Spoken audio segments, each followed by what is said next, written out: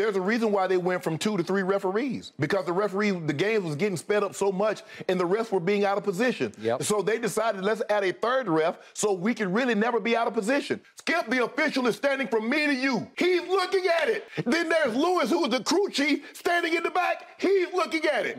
How do 2 officials looking at the same thing miss it? You cannot swallow your whistle on that play. It's too important of a play. I want to know why. Joel Embiid shoot 23 free throws a game. James Harden, Luka, Giannis. LeBron James can't get a call? Skip, that's not just a guy. That is the guy on the cusp of becoming the all-time leading scorer. And right there for everybody to see, he can't get that call. Thing is, and then you want to call a tech on Pat Bell for sure. You should have called a tech on yourself. Skip, that was bad. That would really hurt because they messed up a virtuoso, and they robbed him of that opportunity.